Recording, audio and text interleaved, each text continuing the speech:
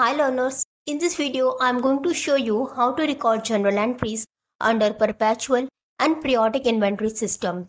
These transactions are given to us. I will record each transaction one by one under both the systems so that you can better understand the topic. Let's start.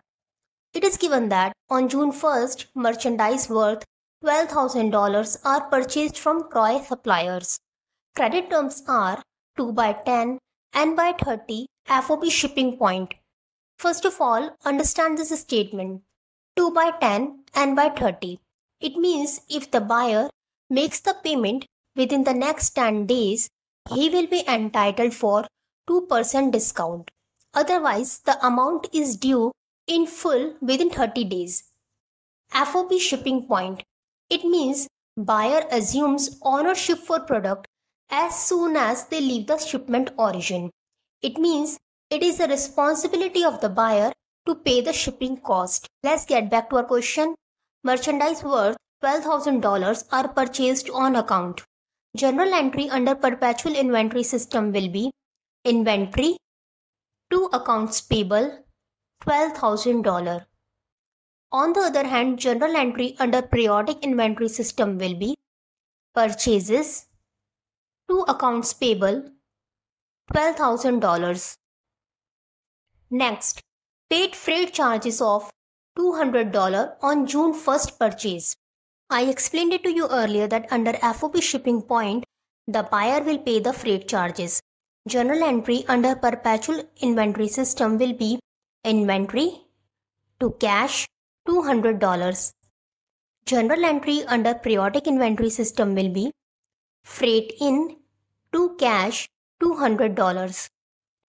Next, on June 5th, goods worth $2,000 are returned to suppliers. Journal entry under perpetual inventory system will be accounts payable debit to inventory $2,000. Journal entry under periodic inventory system will be accounts payable debit to purchase return and allowances $2,000. Next, on June 10th, payment is made to the suppliers. As you can see, goods were purchased on June 1st and payment was made on June 10th. The payment was made within the discount period, therefore buyer will get the benefit of 2% discount. Goods were purchased for $12,000, out of which goods worth $2,000 are returned. Therefore, net amount due to supplier is $10,000. Journal entry under perpetual inventory system will be accounts payable debit $10,000 to inventory, which will be credited with discount, that is 2% of $10,000, that is $200, to cash, which will be credited with the balance, that is $9,800.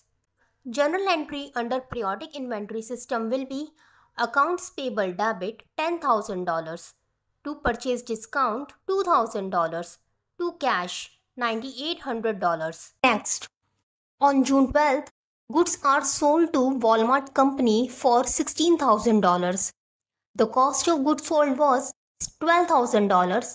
Credit term was 3 by 15 and by 30.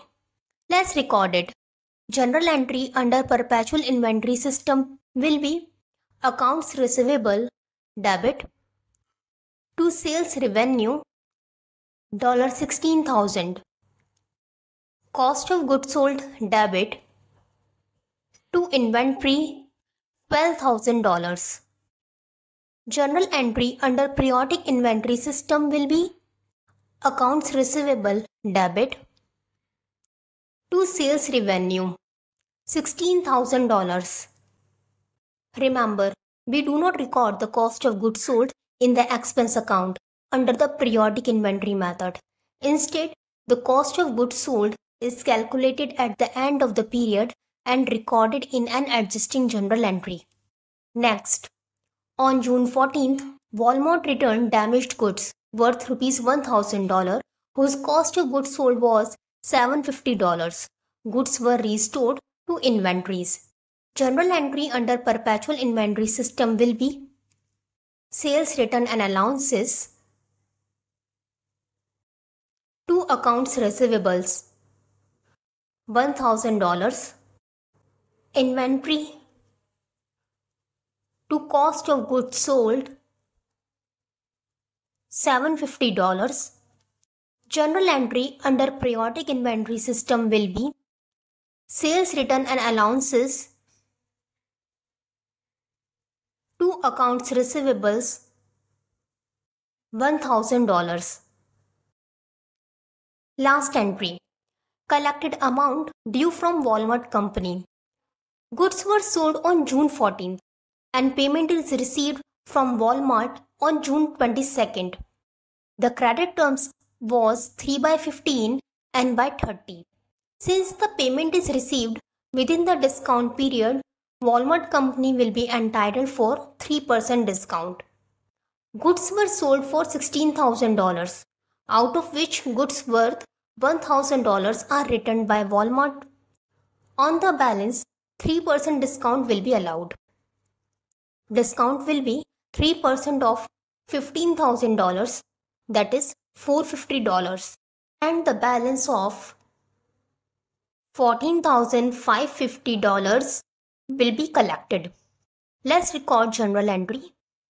Same journal entry will be recorded to record collection under both the systems.